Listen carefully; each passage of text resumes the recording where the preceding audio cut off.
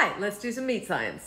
Let me know if this has ever happened to you. You bought this beautiful red steak and then you turned it over and it was a different color. Here's a better pic of it. I've actually got two separate steaks. One of them you can see is a beautiful cherry red color. The other is a dark purple. Sometimes it's also brown. Reason for this? Oxygen, just exposure to air. And this is why I keep telling you guys, you can't judge steak freshness by the color, you gotta go by the smell. Let me show you another video that might give you a little bit more of a clue as to how this works. So I bought the steaks out of the fresh counter, they put them together and then packaged them in paper. And so the outside pieces are bright red, but where the steaks were touching each other has turned that purple color. And that's because the myoglobin protein, which is what gives meat its color, changes color when it's exposed to oxygen. And eventually, if it's exposed for too long, it'll just turn brown and never change color again. But this steak is just as safe to eat as this steak here. And actually, if you just leave this out in the oxygen, it'll start to bloom as well and get closer to this color, just with a little patience. You see this a lot in ground meat as well, kind of when you crack it open and the inside's a different color to the outside, same thing. Or if steaks are sitting in those foam trays with those little juice collecting pads underneath, and the underside of the steak will be a totally different color. Don't throw it out, don't waste your money, perfectly safe to eat.